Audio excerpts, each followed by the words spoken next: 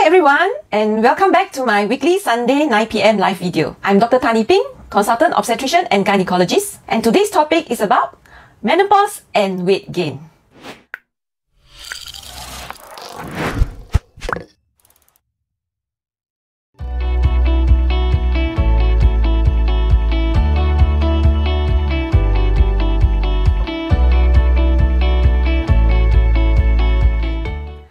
Okay, this topic was specially requested by one of you who was extremely concerned about her friend who in her 40s had a hysterectomy, a surgery to remove both her uterus and her ovaries, and now she has a lot of weight issues and that is causing a lot of stress in her. So I promised to her that I will talk about this topic, and today here I am to talk about menopause and weight gain. I think this is not something rare. A lot of us are actually very concerned about weight gain when we reach a certain age. I myself too. It is so much easier to lose weight when I was like in my 20s or in my teens, but now that I'm almost 50, I find it very hard to lose weight as well. So is there a relationship between menopause and weight gain, and why is that so? And what do we need to do? So menopause, let's define menopause again. What is menopause? Menopause we define as 1 year. 1 year no menstruation. 1 year no menstruation is menopause. And there are many types of menopause. Not every woman belongs to the same category when we want to talk about menopause and weight. When we want to talk about menopause and weight issue, we have to look at women slightly differently. We have women who menopause on their own, that is natural menopause. And we also have women who did not menopause on their own, which is something like this case when they text me, whereby they have a surgical menopause. Surgical menopause is when your ovaries are removed, okay? Not uterus, yeah? So a lot of people think that when they remove their uterus, they go into menopause. Yes, when you remove your uterus, your period don't come, but that is not really menopause if your ovary is still there. Because in actual fact, what is menopause is when your ovaries are no longer producing hormones. So in natural menopause, your ovaries stop producing hormones. That is why you stop having your menses. But in surgical menopause is when the doctor removes both your ovaries. When they remove both your ovaries, either on its own, that means we remove both your ovary, but we leave your uterus alone. In that way, you also become menopause because there's no more menses.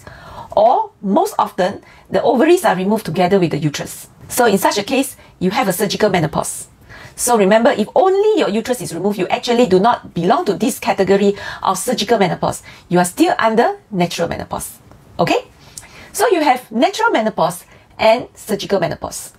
Let's first talk about natural menopause. Okay, natural menopause can happen at any age. We have people who can have the menopause in their 20s, 30s, 40s, most of the time in their 50s. We usually say average age of menopause is 52, but you can still have a small number of women who menopause in their 60s.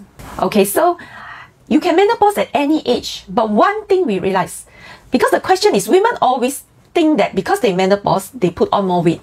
And is that actually true? We have found out that menopause does not cause weight gain. Why I say that? It's because women who menopause in their 30s or 20s do not put on weight. But women who menopause in their late 40s and 50s, they will put on weight. They have a tendency to put on weight. Is there a difference menopause in your 50s or 30s? Actually, there's no difference. When you menopause spontaneously or naturally, whether you're in your 30s or in your 50s, it is the same process. Then why is it that women who put on weight if they're in their late 40s or 50s, but they don't put on weight when they're in their 30s? So we realize that this weight gain got nothing to do with menopause, but only to do with age factor. Why age factor? Why when we grow older we tend to put on weight? It is so simple. Just look at yourself today. If you are in your 50s, compare yourself in your 50s and in your 30s. Are you actually doing the same amount of activities? The biggest reason for why we tend to put on weight in our 50s is because our lifestyle is no longer the same. We tend to sit more. We tend to rest more. We don't go out running as much, jogging as much, playing games as much. Even when we walk, we will see that the pace. How fast do we walk now when we are in our 50s compared to when we were in our 30s? The speed is not the same. I still remember when I was in my 30s, when I go to the hospital and do my rounds, my nurses will be running and running and running after me. But now, they are walking in front of me. So, activities come down. Lifestyle change, activities come down. Why? Because we are no longer as young as before. We have more problems with our bones, our joints, our muscles. When you age, when you grow older, you have more problems with your knees, your feet, your back, you know. Like last time, probably you can every day go jogging, go to the treadmill and run half an hour. Now in your 50s, you can't. You want to run a bit more, you have knee pain lah, backache lah. So our lifestyle change, our physical activity reduced with time, with our age. Partly is also lifestyle. We work more, we work hard, we hardly got time for this and that. We have to take care of family, we have to take care of work, we have no time to exercise, we have no time to keep ourselves fit. When we are single, we can do anything, we have more time. And when we grow older, we have knee pain, backache, shoulder ache, a lot of things we cannot do. And as a result, we tend to move less and less active. And that is one of the reasons why we put on weight. Then the second reason why we put on weight when we are older and not when we are younger. If let's say with menopause at 30s, what are the differences? There's one more thing that comes with age, is our metabolism, especially when we talk about insulin resistance. When we grow older, we are more likely to be more diabetic than we were younger. Some of us get diabetes when we are 40s, 50s, or some of us may get our diabetes when we are 60s or 70s. It doesn't matter which age you get your diabetes, you are getting more and more diabetic as you grow older, because diabetes makes it difficult to lose weight. The unique thing about diabetes is it has got nothing to do with how much you eat, but rather how sweet you eat. Many people, when they go on diet, for example, there are many diets out there. One of the common diets, some people say, I just eat fruits, I don't eat proper meal. Like dinner, I eat fruits only. If you are 20 or in your teens or in your 20s, if you eat fruits only, you find that you can lose weight. But you try doing that when you're in your 50s, you will put on, because fruits is sweet. And if your body is more diabetic now, when you take sugary stuff, you put on. Another common thing that happens with people who put on weight, who try to lose weight, they eat so little, then they have a tendency of drinking something. Because you're hungry, so you search for something to drink. You may drink your coffee more, your Milo more, or soya milk, or bubble tea, or fruit juice. You tend to put on weight when you grow older because all these drinks are sweet. So when you are younger, when you go on diet, whenever you're hungry, you drink a glass of Milo. Now in your 50s, when you're hungry, you drink a glass of Milo, you put on weight because our metabolism have changed. So this is the reason why people tend to put on weight when they grow older. It has nothing to do with the hormones. It has nothing to do with the hormones. It has all to do with your age. So if you menopause younger, you don't actually put on compared to if you menopause older. So if you have a natural menopause, it's simple. You have to find ways, number one, to increase back your activities. In fact, I think it's quite possible. We still do see a lot of middle-aged and slightly more senior women who are very involved in, qigong, line dancing. They join all kinds of clubs and they have all these activities to exercise. And in fact, they have more time then because the children have grown up. I also start to feel it. My children are always locked up in a room. They are always in the room with their own activities. They've grown up. My eldest son is no longer with me, studying overseas. So I find that I have more and more time to do things for myself. So it is about time to start back exercise, which I have been discussing with my husband recently. Next year, what is our plan? We're going to do this, we're going to do that. We have to increase back our exercise, our physical activities. But we need to consider as well our pains, our pains and aches as well. What is the exercise that can help me reduce all my pains and aches, but at the same time, keep me active so that I can lose weight? Because you can't do what you used to do when you're young.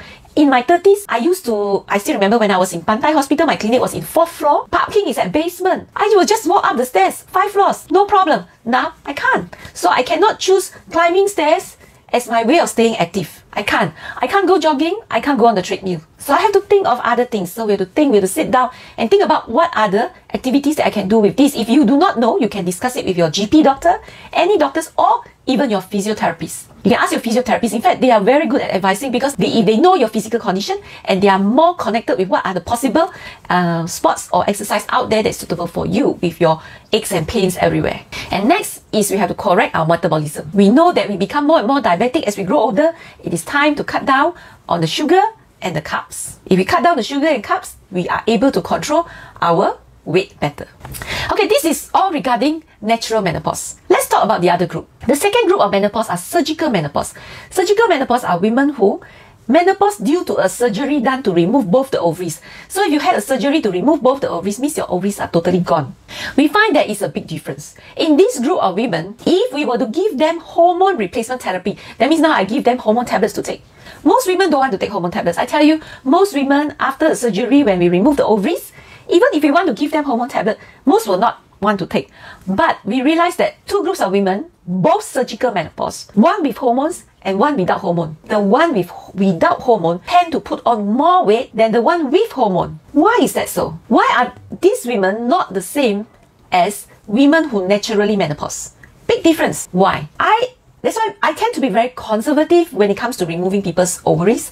I tend to keep, because having ovary or not having ovary makes a big difference to a woman when she menopause. Everybody think that it's the same. They think it's the same, but we know it's not the same. In fact, there are a lot of reports and a lot of research out there that tells us it's not the same. You menopause on your own. Yes, we always say because your ovary stop producing hormones, so you menopause. So, is there a point in keeping your ovary? Just remove it. After all, it's not producing hormones. But it's not true. We all know now that the ovary continues to produce hormones, but maybe not so much of the female hormones. Still have a little bit, but it still produces quite a lot of so-called male hormones. You must understand, women got female hormone, got male hormone. Our male hormone is much less than men. It's very little. It's mainly female hormone. But when we menopause, all our female hormones come down, but our male hormones still maintain. So we still have hormones in our body to regulate our metabolism. We always find, right, between women and men always tend to have better metabolism. They tend to, don't you envy like your husband eats so much and you also eat so much. He doesn't put on, you put on. Why? Why? So you see, we have male hormones in our ovary and it continues to produce even after we menopause. So if we take out the whole ovary, nothing left. That's why it's very important for women to maintain their ovaries. Not the uterus so much, but the ovaries. Actually, uterus also has some function, but not in the sense of hormone production.